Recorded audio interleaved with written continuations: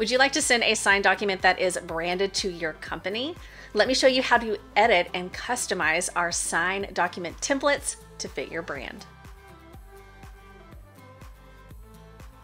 Hey Jotformers, welcome back. I'm Kimberly, and if you currently have a PDF document that you need signed, we can head up to that top left-hand corner where it says My Forms, and we're going to click on My Sign Documents. Then in the top left-hand corner, create signed document, and we can upload that document right here and choose upload document. Now, the only drawback to that is if your document doesn't have the branding or colors that fit your brand, you're not going to be able to customize it or edit it within Jotform. So the best way to do this instead is to use one of our templates. So let's go ahead and head back. Let's choose a template. Now, what you might want to do is utilize the search options to find a document that's already set up that is similar to the one that you're going to need signed. But for this example, I'm going to go ahead and use this one-page lease agreement.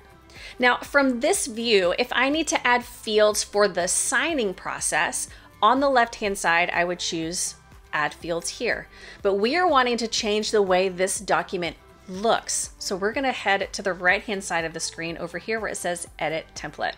Now this is going to still feel very familiar to our form builder, and in that previous screen we were in, over on the left hand side, if we need to add any of these elements, text, heading, image, line, a signature space, an empty space, a box, or a page break, we can do that here.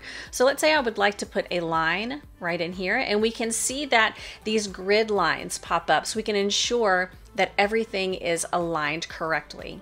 And there is our line. But over on the right hand side, we have another paintbrush. So if we click on that paintbrush, this is going to bring up the PDF designer, and this is where we can really make it fit our brand. So the first step, we have the page background. So if we want to change the color of this PDF, maybe we want to make it a little pink, we can do that. Or maybe we have a background image, like a watermark that sits in the back, you can do that. We can change the question alignment from the top to the left. We can change the question style. This is where we can change that font family from Roboto. Maybe we want it to be Arial. Perfect. Right here it changed. I'm gonna go ahead and change it back to Roboto. Perfect.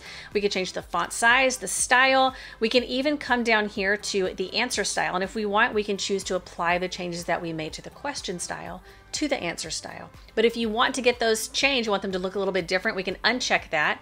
And then we can change this to Arial instead of Roboto. But if we keep going down, we get to change the line spacing from compact to medium to large. So let's go ahead and choose medium and then large. So we can see it starting to kind of push that line spacing. So I'm gonna go ahead and put it back on compact. I think that looked great. We also have page numbers. So if you'd like page numbers, you get to choose where we want these to be. Right now it's in the bottom right. So we see right here, we have one page. We have margins, and then we can also create this as a template so we don't have to do this again. But if we head back up to the top, we have this Acme. All we need to do is just remove this image and then upload our own file to fit our branding. But it's as simple as that. If you have any questions about how to use our sign templates and make them fit more your brand, definitely let us know down below in the comments. If you liked this video and you got some value, hit that like button, and don't forget to subscribe and turn on the bell so you get notification every time we put out a new video. I'll see you next time.